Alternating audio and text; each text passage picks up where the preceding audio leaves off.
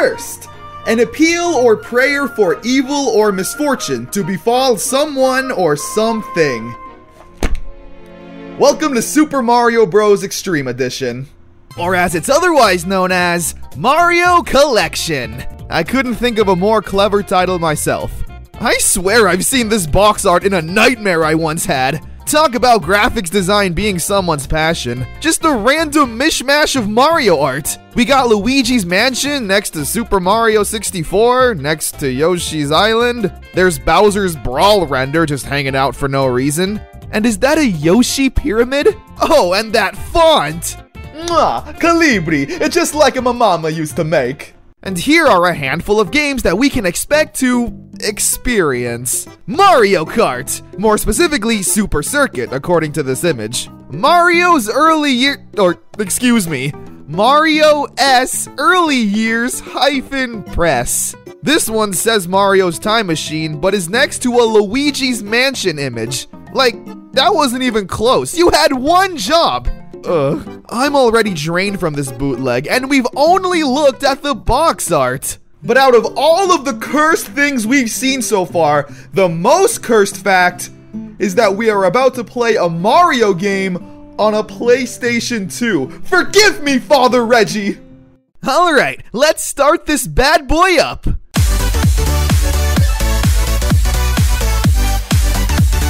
Let's turn this bad boy off. This thing doesn't even care that it sucks. Yada yada yada, don't steal games, which is hilarious coming from you. SNES Station is free software. If you bought this software, then you have been ripped off. Let me tell you something. The fact that this game exists and it's taking up time in my life already makes me feel ripped off. So this is essentially the E word. You know, emulator. But one that was apparently made by Swedes, if this text is to go by anything. I sure do love this epic 90s techno music. And by that I mean I absolutely hate it. I guess let's just play some games now. No point in delaying the inevitable. Let's play Mario! Just Mario. Oh my gosh. Are you okay, game? Why does it sound like this? It sounds like a Sega Genesis trying to throw up, but it's a Nintendo game on a PlayStation 2. I'm so confused right now. So yeah, god-awful audio aside, this is just Super Mario World, but on a PlayStation. Weird how only the audio suffered, but the visuals and controls are still really solid. That's all I really have to say. Oh man, Mario's early years, a game with voice acting. Well hey, maybe they cleaned up the audio and fixed it. Nope! Definitely gonna be hearing this in my nightmares. So as it turns out, a lot of these games are just ports of Super Nintendo Mario games, but butchered in the audio department. I don't know where exactly this bootleg came from. I guess let's just say Russia. Any objections? This gives off Russian vibes, right? But oh my goodness, thank the Lord they added my favorite Mario game, Donkey Kong Country 2. Why this one? This stands out like a Diddy Kong in a Sonic convention. What? Yeah, kind of random, but hey, I'll take it. Donkey Kong Country 2 is a fun game. However, since this is a weird emulator, we got some bootlegs to check out. Because why wouldn't we? Here's a game called Superboy 4, featuring seizures. Now what happened to Superboy 1 through 3? I don't know. Probably the same thing that happened with Donkey Kong Country 1 and 3. Okay, I see. So Superboy is a super bootleg. It's your typical 2D side-scroller that uses a lot of Super Mario World assets. Koopas, blocks, pipes, dragons, guy in red with hat. It's clearly a Mario knockoff, but at least this one sounds functional. Which normally isn't impressive, but on this disc, it's a gift from God himself.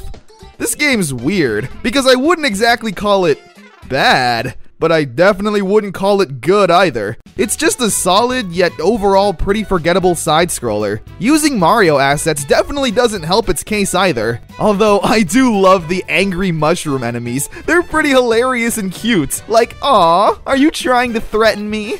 The level structure is also weird. Level 1 is your typical outdoorsy fun level, but then level 2 is a spooky fiery dungeon. Like, come on man, you gotta ease me into this stuff, don't just throw me into the castle. And the final level is this random forgettable forest, with the final boss being Kermit the Frog. Wow, we did it. Was that me the whole time?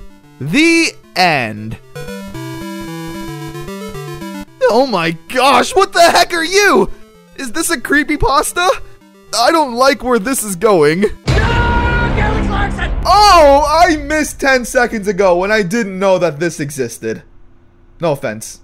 This broken down piece of garbage has the worst selection of games I've ever seen. They somehow even put on the Super Mario's Wacky Worlds beta. Which, if you don't know, a Super Mario World sequel was planned to be on the CDI, you know, that successful console. It never happened, and instead we got no. However, a beta was made and released to the public like 10 years later. It's nothing special considering, while it is interesting, it is just a beta. But the fact it's on a bootleg PlayStation 2 disc just hurts me even more somehow.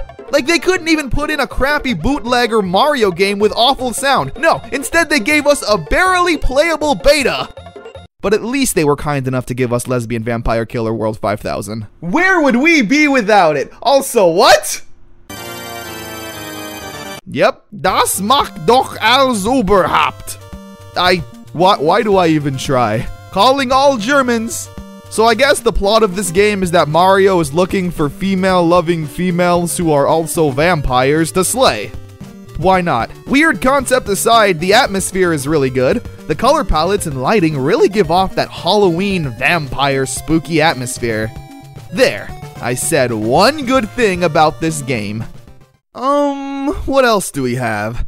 Yoshi's Safari! A game I physically cannot play because you can't hook up a Super Scope to the PlayStation 2. Remember how it said at the beginning, if you paid for this, you were ripped off? Well, I paid for it! Granted, it was only $5, but still! I paid money for this! Great. I really appreciate it. Apparently, there were 2 different releases of this bootleg, if you can believe that. There was a good version, and I use that with the most hardcore air quotes, and a crappy version. Guess which one I got? Seriously, I want you to guess. All guesses in? I got the good one! Yeah, it hurts to think that there's a version out there worse than this. The only difference that I can find between the 2 discs is that the bad version only comes with the official Mario games. Basically everything on the back of the box, excluding Luigi's Mansion, which doesn't show up anywhere, and yes, that still upsets me and I will sue you over this. While the good version comes loaded with some random extra games that we've checked out. Both versions have the awful title screen, butchered music, and cursed box arts, but they're both cursed in their own special ways. So the good version isn't even that good, just a handful of extra games. We literally have looked at every game on this thing that wasn't just a official Super Nintendo Mario game. Well, that's not true. I guess there is one last game to check out. One final game that, if good, can honestly salvage this entire bootleg nightmare. And that mystical game is NBA All-Star Challenge. A random frickin' basketball game! That's what was tucked away behind all this random menu scrolling and selecting? So, how is it? Holy crap, it's amazing! I'm not a fan of sports games by any means, but NBA All-Stars nails the feel of shooting three-pointers, layups, and I just feel like an actual NBA player. Oh, and that music! It has no right to be this good. Mario Bros. Extreme is a 10 out of 10. Wow. This bootleg was so bad that it just made me praise a basketball game. What the heck did we just play? Super Mario Bros. Extreme Edition is extreme alright. An extremely bad piece of crap! Like why? Why only Super Nintendo Mario games? Why do they sound so broken and awful? Why the 90s techno music? Why only Donkey Kong Country 2? Why no Luigi's Mansion? And why this box art? Seriously, I will never get over this.